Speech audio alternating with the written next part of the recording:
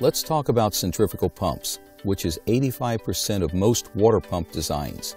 The centrifugal pump uses centrifugal force to generate pressure and flow by pulling water into the eye of the impeller and then by spinning the water, forcing it to the outer edge of the impeller.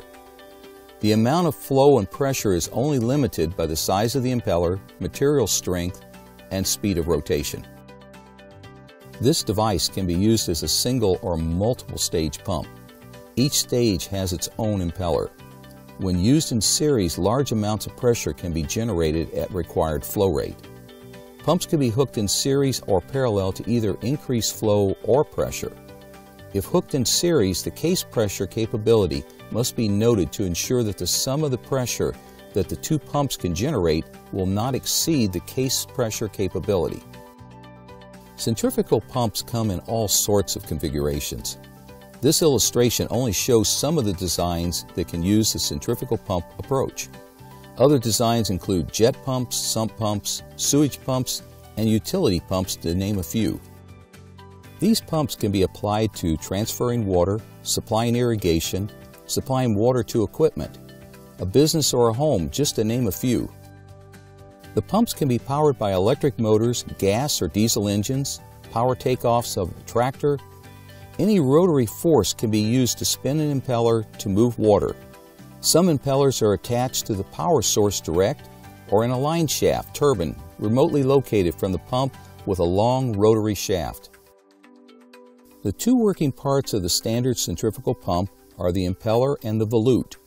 The impeller imparts kinetic energy to the liquid being pumped, creating what we call pressure and flow. The volute gives direction and control to the motion of the liquid being pumped. The pump works by the pump case being filled with water, which is called priming. When the impeller turns and forces the water to the outside circumference, the water is moved toward the discharge of the pump. As the water moves to the discharge, a vacuum is formed at the eye of the impeller, causing more water to move into the impeller. The vacuum that is formed at the eye of the impeller created a pressure differential with the outside atmospheric pressure. With the atmospheric pressure being greater than the vacuum inside the pump, the outside pressure pushes a continual flow of liquid into the pump. As we move up in altitude, the atmospheric pressure is reduced and the force pushing the water into the eye of the impeller is also reduced, diminishing the performance of the pump. When talking about centrifugal pumps, we need to talk about priming or losing prime on a pump. Centrifugal pumps do not work if the eye of the impeller pulls air in, which is called losing prime. If this occurs, the pump will not create the needed vacuum or pressure. Just like someone sucking on a soda straw, if you take your lips away from the straw, the fluid falls back into the container.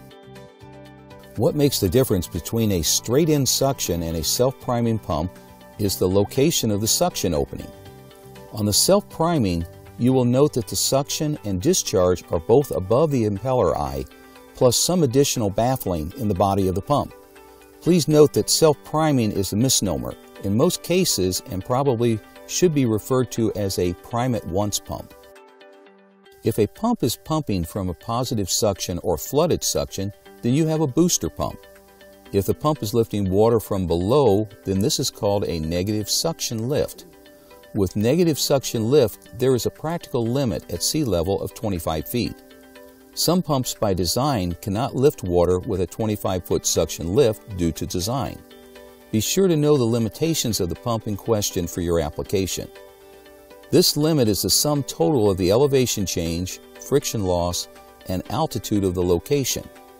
These limitations are based on atmospheric pressure and the properties of the fluid being pumped, which in this case is water. As we go up in altitude, the ability to lift water from the source decreases. While this was a limited presentation of centrifugal pumps in general, the use of these pumps covers most applications where we want to move water or pressurize water. This presentation will hopefully give an understanding of the limitations of centrifugal pumps and where to apply them.